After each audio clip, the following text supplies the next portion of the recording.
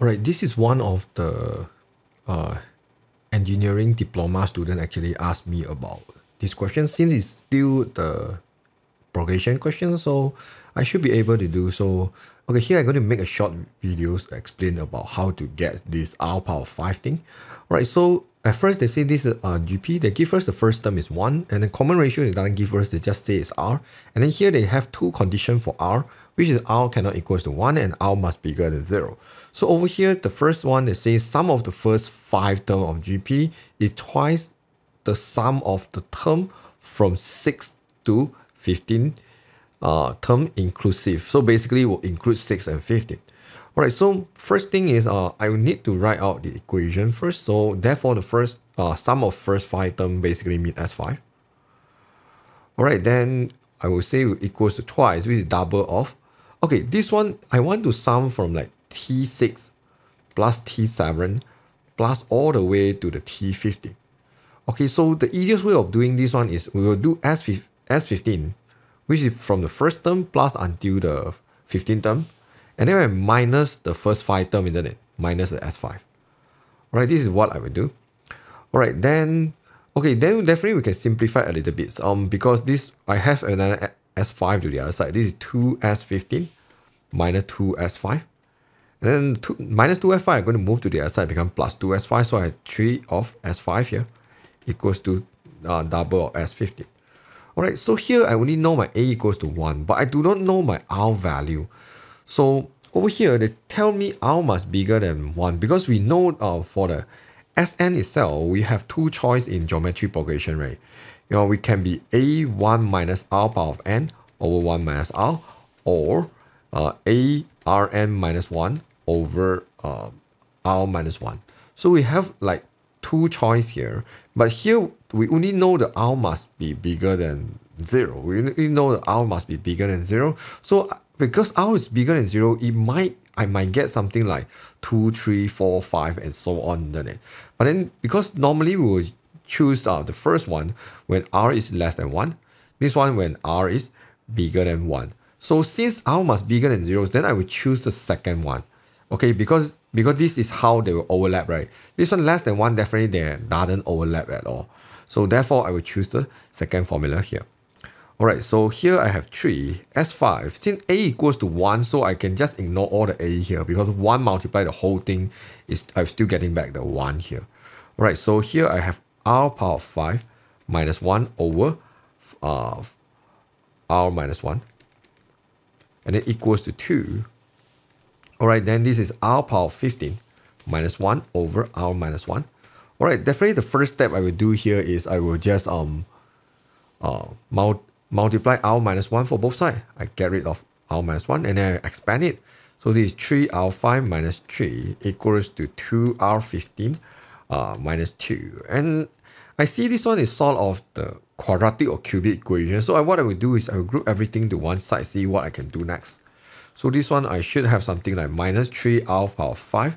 This one is minus 3 plus 3, so it will become plus 1. 3 minus 2, then plus 1.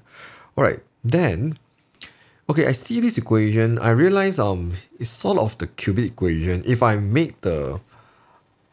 factorize out the R5 here, then I will have R5 power of 3, then it minus 3R5 plus 1. If you cannot see this one, maybe what I can do next is I can let maybe like x equals to R power 5. Then you should be able to see this cubic equation. So you get 2x cubed minus 3x plus 1.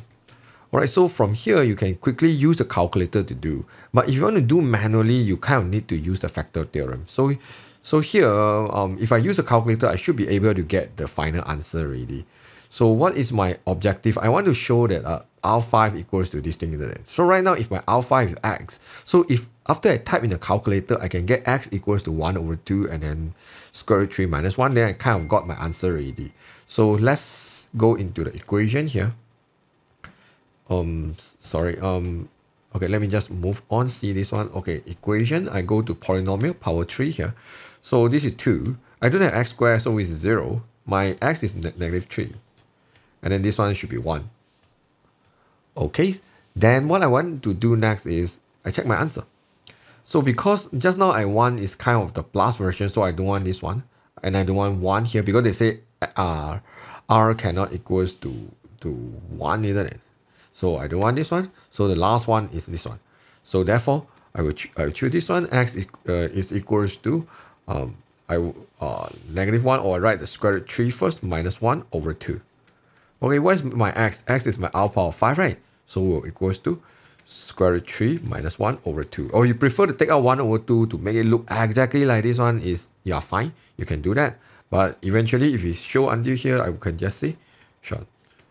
Okay, then now I'm going to teach you how to do manually. If let's say we do not want to use a calculator, how are we going to solve this cubic equation? All right, so if you want to solve the cubic equation, right, we kind of need to use the factor theorem. So the factor theorem, what I will do is I will let fx equals to 2x cubed minus 3x plus 1. I need to find out the factor for this equation. So I try to sub 1 because I want to get it 0, then I know which is a factor. So I sub 1 into here is 2 minus 3 plus 1 is exactly 0. Then I know x minus 1 is a factor of fx. So since I know this is the factor of fx already, what I can do is I will do the long division for it. So this is 2x cubed minus plus 0x squared, because we doesn't have x squared, 0x squared, minus 3x plus 1. And then divided by x minus 1. This is long division. So I will do something like 2x squared here. So I get 2x cubed minus 2x squared. Here I give me 2x squared minus 3x. Then I will get something like plus 2x. Then this is 2x squared minus 2x. Then here I should have minus x plus 1. Should be -1 minus x plus 1. Alright, so therefore from here, I know my fx is basically is x minus 1 multiplied with my quotient, isn't it? My answer here. So if fx equals 0, I going back to this equation, fx equals 0, then I can say x minus 1 and 2x squared plus 2x minus 1 equals 0. Like the questions here say something like they do not want r equals to 1. So therefore we can just ignore about this x equals to 1. Because x equals to 1, x is r power 5, right? Equals to 1, then r is equals to 1. This one I will reject it. Because you fifth root of 1, you still get 1.